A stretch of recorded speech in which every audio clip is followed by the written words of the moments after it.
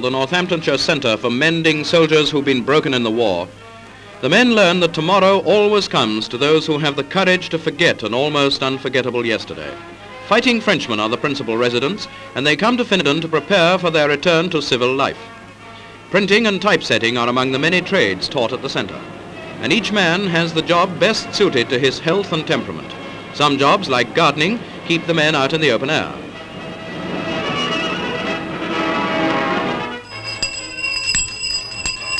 As you've guessed, it's the Finedon form of cookhouse. When the bell goes, the men go, and the chef goes. He goes to great lengths to provide the sort of eats the men prefer.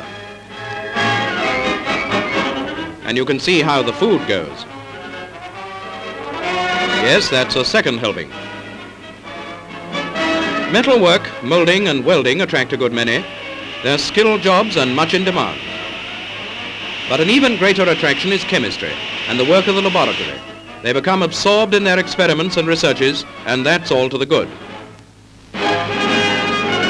There's a way even with a severed hand. It's typical of the spirit of the men who've done their bit but want to do a big bit more. Weaving is very popular. It's done on hand looms, which hold the worker's attention and interest and leave no room in his mind for unhappy memories.